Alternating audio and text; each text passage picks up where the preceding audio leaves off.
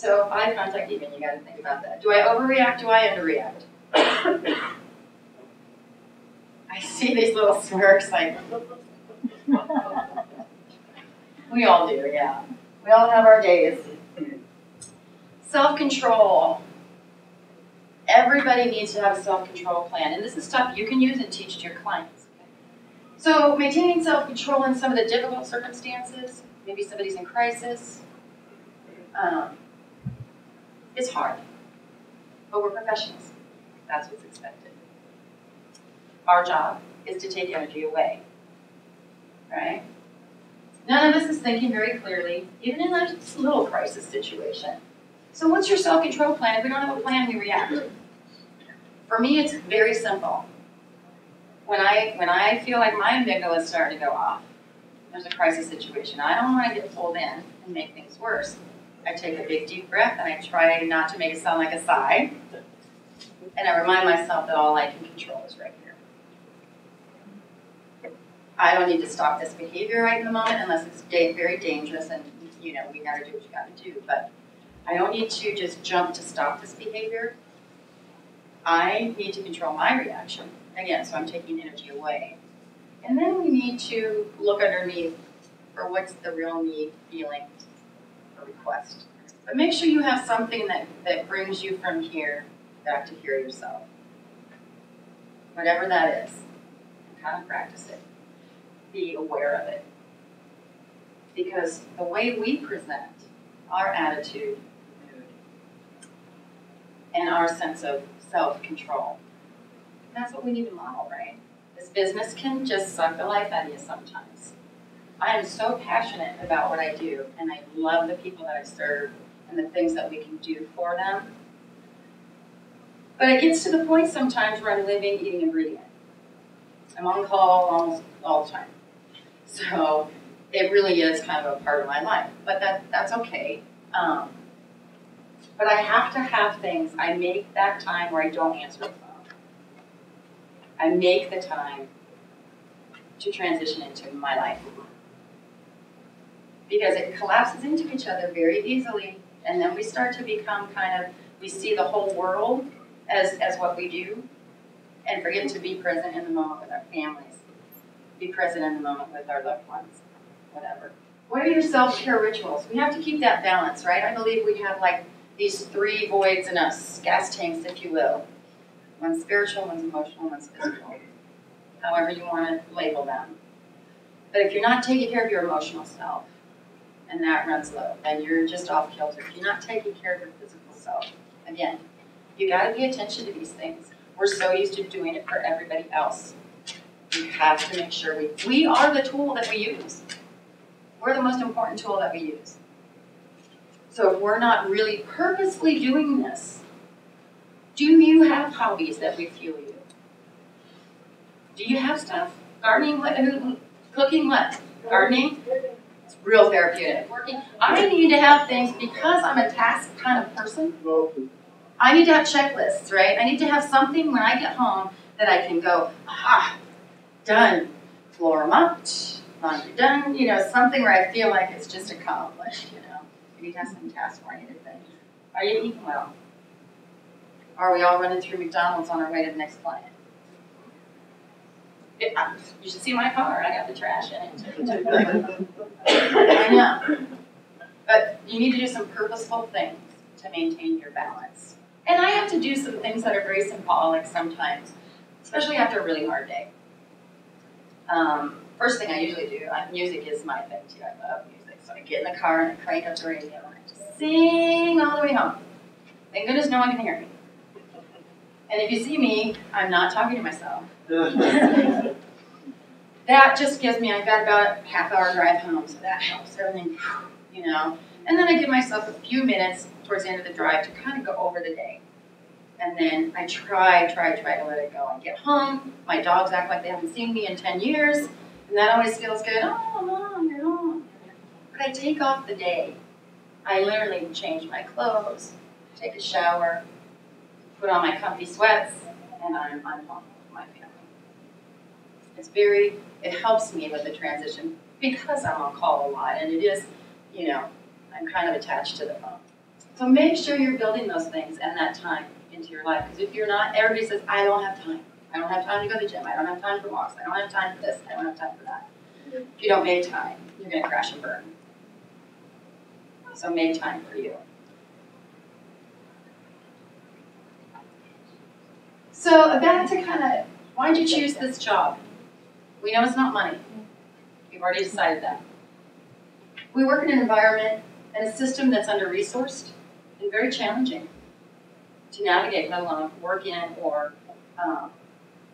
deal with every day. And we provide services. We're privileged to provide these services for individuals who have extremely challenging lives. There's so many things that we need to help them overcome. And it comes with certain risks, our physical and emotional risks, right? Did you know that coming in? Did you know that coming in? Some people, you know, and if you have to be really honest with yourself, because if you are in this for, if it's just a paycheck, it's not a place to be. If your heart's not in it, right? If you're really not passionate about the work that you do, number one, it's no fun for you, you know, and it's just really not effective all the way around if you're just kind of going through the motion. Any really cool stories about how you got to be where you are now? Why you're in this field? What? I'll start, since you guys are such a chatty bunch. My daughter has 3 different diagnoses. She's got pretty severe OCD. She's got ADD and a little Tourette's. I was a medical nurse for the first half of my career, and then when my daughter turned 13, it was like, bam, the hormones hit, and all these things started coming to light. I said, whoa. And so we got all this diagnosed, and then of course that got me, wow, thinking about all the other families who are dealing with this and all the other things that are going on out there. I'm going to do this. I want to help with this. That's why I am where I am now. Just remember, think about your attitude, mood, and motivation every day. So now let's move into how can I ensure that I'm working with clients in a kind of a proactive way and an engaging and trauma-informed manner. The first place I like to start is behind every behavior that we see coming at us is a very legitimate feeling, request, or need, right? A big part of our job is meeting needs, customer service.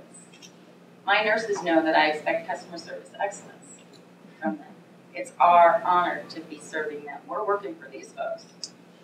If you think about what are some of the more basic and higher human needs? Maslow.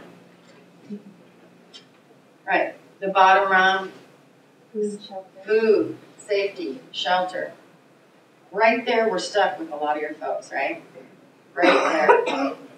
Not a lot of your folks have a nice roof over their head, right? You've got some homeless people. Maybe it's not a safe home. It's a chaotic environment, right?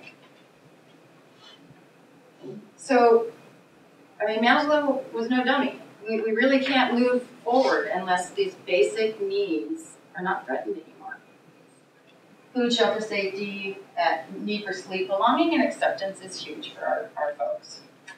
Again, when I worked at Salem Memorial Hospital, we did kind of a mini survey and said, what are your 3 main goals in life? 3 main goals. And what it came down to was I want to be able to live on my own, I want to have a job, and I want to date on Saturday night. So thinking about basic needs, need for safety comes with a lot of fear. So we already have folks who are traumatized, so the fear is up, and paranoia and anxiety. Someone who doesn't have a house, higher anxiety and fear that's starting to really interfere with cognitive clarity, right? So pile any other things on top, and I'm sure there's many for the people that you're serving. And again, you have to remember how hard it is for these folks to learn new ways of reacting to the world around them, new ways of expecting the world around them to react to them. Frustration and powerlessness is another big one that I think our folks deal with, yes? Lots of frustration around housing and money and, oh my God, another group I have to go to. Oh, another, session. Yeesh. But basically, if you think about it, it's the need to be heard again. Someone's coming at you with frustration, listen. And of course, we know choices. Choices. If there's any way we can lend some sort of choice in a situation that helps. There's a lot of hopelessness in the people that we serve.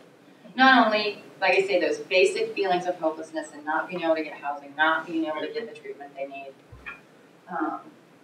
but because they're stuck in that traumatic reenactment. There's just this sense of kind of emotional homelessness. Because they just keep reacting the same ways, right?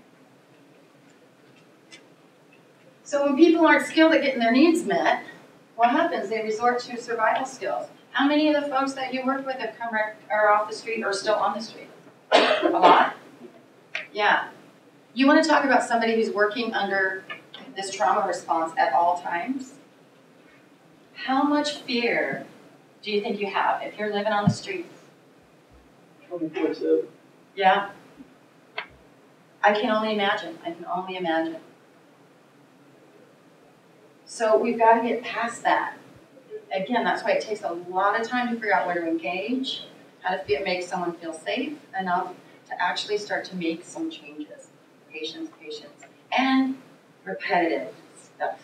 So we have the same groups and the same treatment and the same things that we're doing because we need to.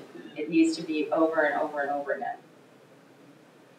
So what about these labels? You got someone, what do you think of when you see the word manipulative? Everybody goes, oh. All my clients. All my clients. They're all in a hustle. Borderline. They're all working in a hustle. There's a lot of it. We see a lot of manipulation. But definition of manipulation is creatively getting your needs met. But a lot of that manipulation comes from survival skills.